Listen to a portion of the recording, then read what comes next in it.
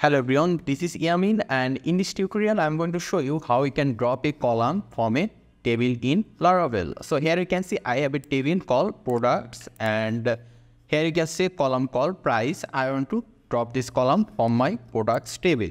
So in order to do that, we need to just go to our command prompt, and here in the command prompt we need to say php artisan make clone migration.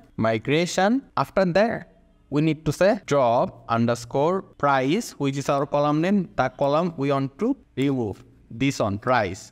So we'll say php addition make migration drop price underscore. Then we need to say here from underscore, and here we need to mention our table name, which is product. So we need to say here product underscore table, which is a table. So then we'll just press enter, and there you can see a migration was created for this.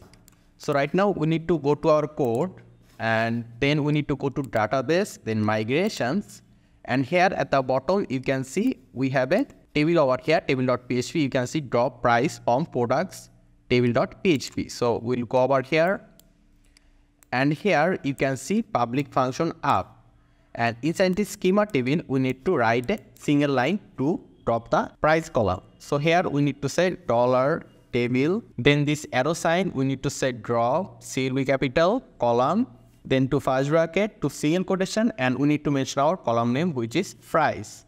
End it with a semicolon, save it, and after that we need to just say over here php artisan migrate and press enter.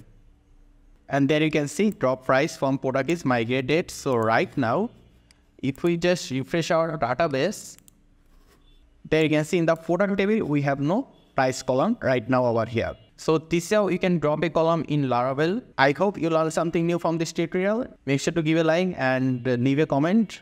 Thanks again for watching. I hope to see you in the future tutorials.